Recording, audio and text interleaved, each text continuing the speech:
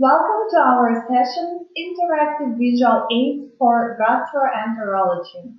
7 Principal Tips to Drive Engagement. My name is Olga and together with Tatiana, we have prepared a session on Interactive Visual Aids for Gastroenterologists. Just to give you some more insight of where our experience comes from. Viseven is a full digital agency specializing in life science multi-channel communication, content creation and management. We have been operating since 2007 and annually we created about 65,000 sites for cardio, oncology and of course gastro and other therapy areas. Frankly speaking, gastroenterology presentation can boast creative approaches and non-conventional ways to engage. But before we come there, let's first get to know the persona of the gastroenterologist, discuss the approach to engage them, and then see the live demo. Let's look into the customer profile more precisely. Gastroenterologists are really busy and sometimes even exhausted emotionally. Cleveland Clinic carried out a survey on more than 700 gastroenterologists, which revealed that nearly half experience burnout and that work-life balance drives it more often than practice-related issues. Let's look into their daily routine. They spend more than 8 hours per day on direct patient care, 3 hours per day on administrative tasks, and 2 hours per day on work at home. That is pretty intense, I would say. And they see a massive amount of patients. According to Medscape, the majority of gastroenterologists, 71%, see between 25 and 99 patients per week. Alongside, gastroenterologists appear eager to use digital resources that they believe benefit the physician-patient relationship. And they would prefer digital tools that highlight compliance, that is, patients following the orders.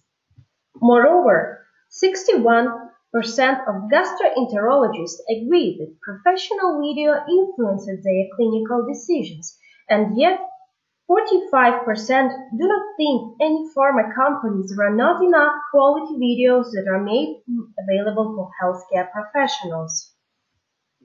American studies demonstrate that email communication use among physicians has increased in 16% in primary care and as much as 72% in large outpatient settings. Email is beneficial both for pharma HCP communication as well as for HCP patient support. And let me tell you a case study. In a pilot study conducted at Sunnybrook Health Science Center, Toronto, Ontario, evaluating email management in patients with IBD, email communication appeared to have many beneficial features from both patients and physicians' perspectives. By adding email as a means of triaging self-managers, additional clinic time with shorter wait time can be made available for new consultations and sicker patients requiring in-person assessment. As per Medscape study, only about 25% of gastroenterologists aged 31-40 years do not use social media, a rate that is higher than that among other specialists in this age group. About 50% of those older than 61 years are not engaged in any social media. Facebook is the most popular medium in all age groups, being used by over 64% of gastroenterologists, 31-40 years of age, and by more than 25% of those older than 61 years. LinkedIn, the network that provides professional contacts and connections, is fairly consistently used by approximately 15% by physicians between the ages of 31 and 60 years. Twitter is not widely used by any age group. Of interest, however, is that Twitter use among gastroenterologists in the oldest age group, 61-70 years, is greater than in the younger age groups. Aside from offering new research opportunities via passive data collection, social media platforms can also be used to more effectively interface with patients. For example, they can be used for clinical trial recruitment, patient education, as a place for affinity groups to provide and seek support, or as a way for industry members and providers to monitor consumer sentiment. So we've learned the numbers and stats, and now let's deep dive into the ways and approaches how to engage them. And the first way is to visualize. Visualizations are the most widely used content types in gastroenterology presentations.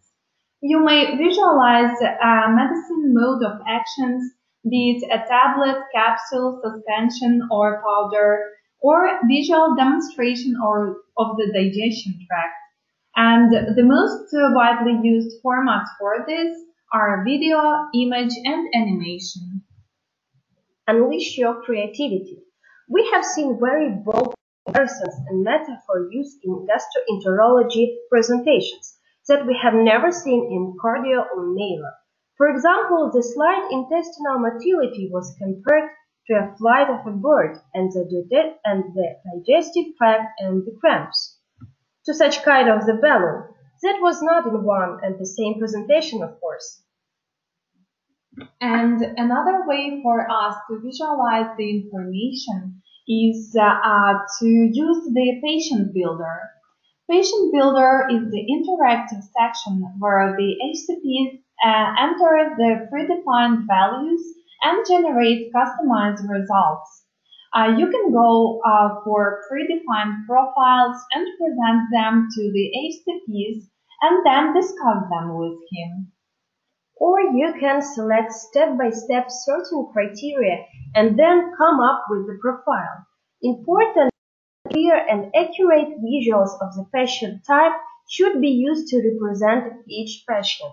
Most commonly used criteria for patient profile builder are body weight deviation, key symptoms, for example, patients with pain or diarrhea, tired, exhausted look, the average age of the patient, and make sure you have a separate tailored slide flow for each profile. What is even more important is to make release formats and dosing schemas clear and understandable. Support the possibility to compare schemas and also calculate the cost.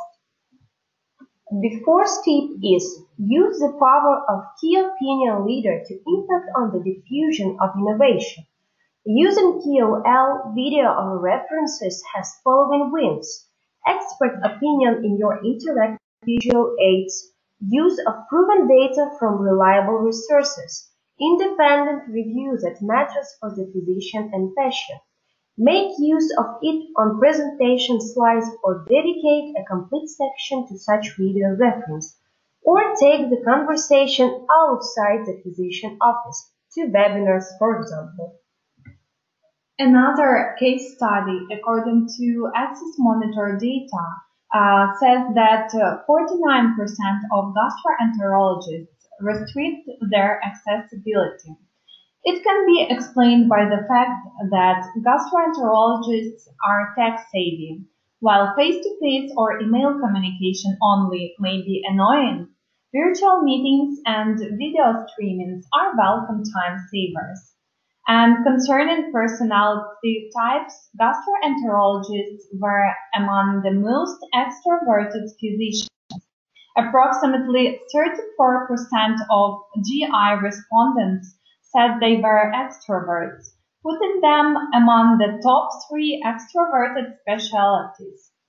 Do not be afraid to put and to start pilot new approaches and technologies on gastroenterologists, such as remote calls, for example. We have a really successful case where a remote communication system from Viseven was first used on gastro team and showed amazing results. The actual call duration increased from 2 to 10 times. Since, as you remember, gastroenterologists are open to innovations and are truly digital natives, when piloting new approaches with them, you can see the results quicker. And one last slide before we go into the demo, where we actually get content with no extra cost and effort. There are several ways for that, and we will start with the first one, which is to convert from PDF to e-detailing. Have a possibility to use your PDF or design files in a CLM app, add interactive components, and measure performance. The second way is to localize global assets. Have access to a global content hub where brand managers can access and reuse best practices. The third way is to create from a template. Multi-channel content creation available as a self-service based on the pre-developed master templates easily and with no effort. And the last way is to develop new content with the agency. Create flexible content that can be reused across systems and channels. And just a hint, all of these ways are supported in eWizard. eWizard Content Production Accelerator is a robust and easy-to-use platform. eWizard enables quick and effortless creation, update, and delivery of multi-channel content, e-detailing, emails, microsites, interactive remote call presentations. It has the inbuilt DAM that enables brand managers to locate global content and adjust and localize it. Create content once and publish to many channels and CRM systems. It is a new way to manage interactive content, and eWizard makes it possible. So let us now show you a very quick demo to give you some idea of the eWizard platform. eWizard is aimed to unite creative agencies and pharma companies, affiliates under one platform with a single standard of content development. So here you may see the eWizard online main page where all the presentations created within this account are stored.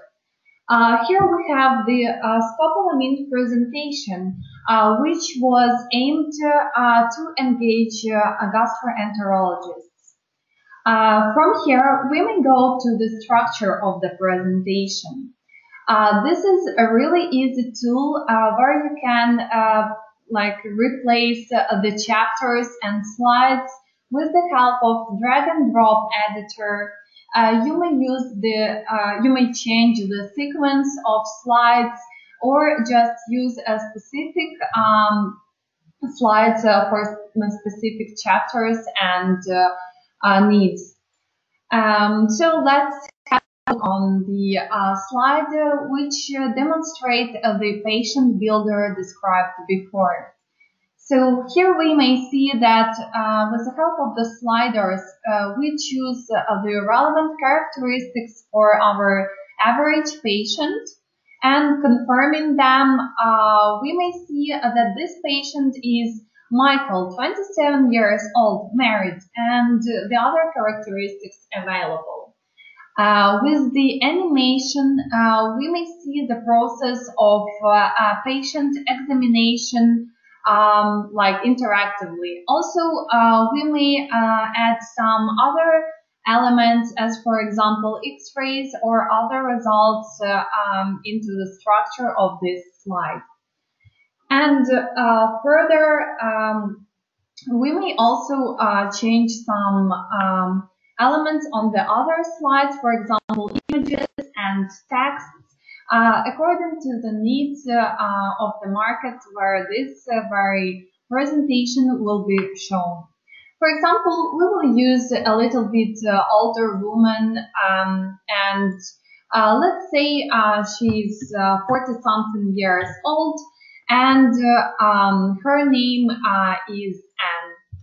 So you can see that a double clicking on the text element or image element, you may upload new images or change details on the slide within the text component. But to make more serious changes into the structure of the presentation, which have to be used on the local market, for example, let's say in Germany, we may also create the localized copy of this very presentation. Just to give you a hint, this digital content localization and reuse are made available in Unified Workplace, and you can do this localization in 3 possible ways: either online or offline or with the help of third-party agency.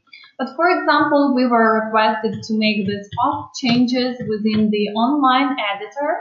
So you can see the example of how it works on the screen. On the left, we see the original presentation, and on the right, we have the windows for the text changing. So we will be able to change the text, fonts, and all the other characteristics. And we may also see that all of these changes were incorporated into this very slide, so that it corresponds to the market needs. And another thing which is really important, that these presentations are CLM agnostic. So we may show you also the process of publishing of this presentation to the required CLM and CRM systems. In our case, it will be Viseven. So you will be given also the possibility to view the guide for the publishing. And this is made in several easy steps. So you just change the language of the localization and, for example, the number of slides which need to be published. You can delete the slides or add new slides as well for the structure of this very presentation. But for the demo purposes, we only use one slide to see how fast it can be done. On the left, you can see the summary of presentation information, and on the right, you will see the progression of the publishing process with the percentage shown on the screen. Usually the time for publishing takes up to several minutes, depending on the size of the presentation or its complexity. But I believe, for us, it took only several seconds, like 30 seconds, to publish this very presentation into the Viseven account. And I believe this is all for our demo session. But if you will have any additional questions, feel free to contact us via the information seen on the screen. So you can contact me or Tatiana or our direct website email, and we will provide you with the additional information upon your request. Thank you for your attention, and also please feel free to reach out if you have questions about how to create interactive presentation that's truly engaged and you wish to do it without extra spending. Looking forward to see you on our next webinars, and do not forget to subscribe to our channel to get the instant access to our webinars and videos. Thank you.